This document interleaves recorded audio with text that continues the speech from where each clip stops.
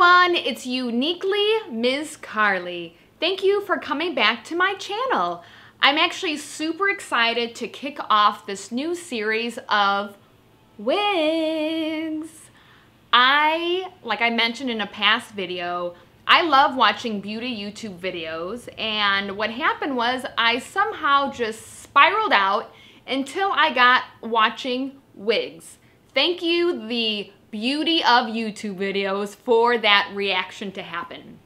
So what I learned is that a lot of wigs are inexpensive, which are all the wigs that I have. So I actually call them shoes for my head, and it makes sense and it makes me feel good. Also, the wigs that I get are from a website called wigtypes.com. All the information will be below. Please look in the info area. I will list everything that I know about what's going on my head right now. So I kind of wanted to take this first video and go over some essentials that I learned and that I need for wearing wigs. And then all my other wig videos will just be the straight up wig. I want to get started with having or needing a wig cap. So this is a wig cap, pretty basic. I know like Halloween times, I've actually just used like a nylon sock and put it over my head. It worked, it's fine. It's all the exact same thing. So I wear this nude wig cap, which I do have on currently right now, and it comes in all sorts of colors, so you don't have to choose nude.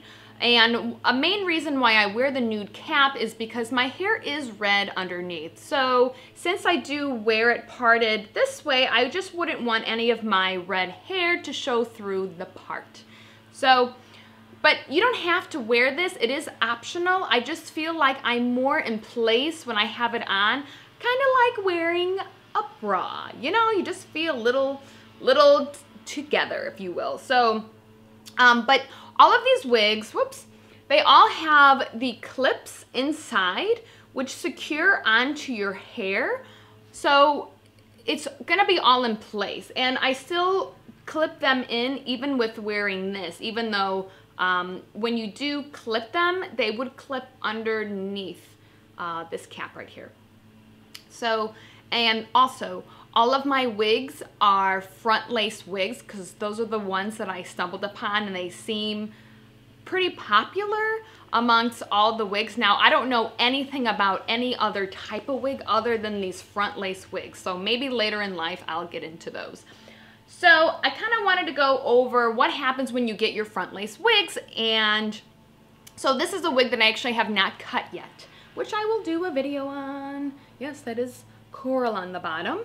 When you get your wig, it will have a front lace, per the name.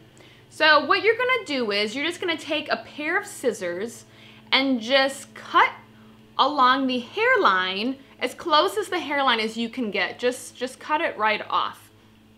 And then also something I learned about from wearing from YouTube videos is that you're actually gonna take a pair of tweezers and you're gonna cut, and you're gonna just pluck out the center piece right here for your part right here.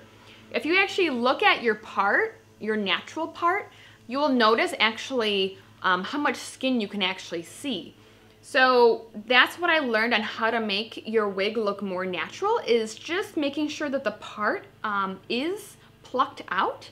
And then also what some women do is they will add a concealer and a powder or whatnot to this center part to make it look more natural if it is not the right color. Just a little trick of the trade. So let's get going with this wig. Like I mentioned, it's actually one of my favorite wigs because it just falls so perfectly. First of all, I love the silver color. My hair would never lay like this if I tried. Even if I tried real hard, maybe for 10 minutes, and then it would start to do whatever it wanted to do. So that's why I absolutely love this wig. I feel very, very Vogue and very, you know, posh when I wear this wig. So this wig actually is by the brand The Wig And it is front lace, of course. And it is the LH Nicky in the color Shimmery Silver. I actually had seen this wig when I bought it. It was in a shimmery silver and just a straight silver. I kind of wish I would have bought the straight silver as well. I did get this from wigtypes.com as well. So this wig is actually a partial Remy and synthetic wig. It's the only one. I can't really tell, you know, what parts are natural and what parts are synthetic. I have no idea. I can't really even tell. Now, also, these wigs are generally always heat safe, but I do not see on here where it says that. Oh, this wig is heat safe up to 380 degrees Fahrenheit. There you go. So there's that. Also, I want to go over that the wigs from Wig Types and really any other site you're going to get is they all come packaged pretty nicely. This one came in this nice box right here. I love it. I've actually dedicated a large drawer in one of my dressers to store all of my wigs because they're either bagged or they're boxed, and I absolutely think it's a great way to store them. I kind of feel like it's magical, like I open the drawer, like which one am I gonna wear today? Ah, I love it.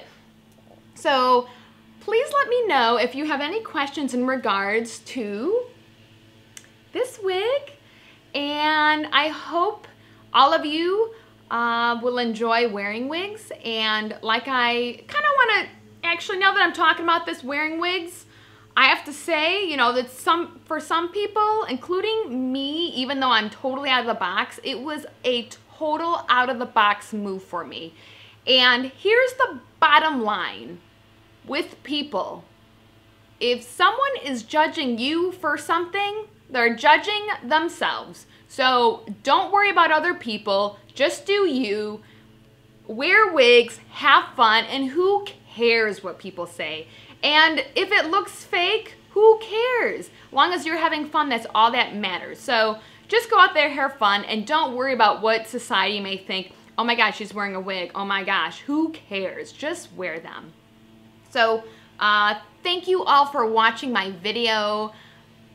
I love you all. Thank you so much. Please like, share, subscribe, and please email me, Instagram me, Facebook me, anything you'd like to do.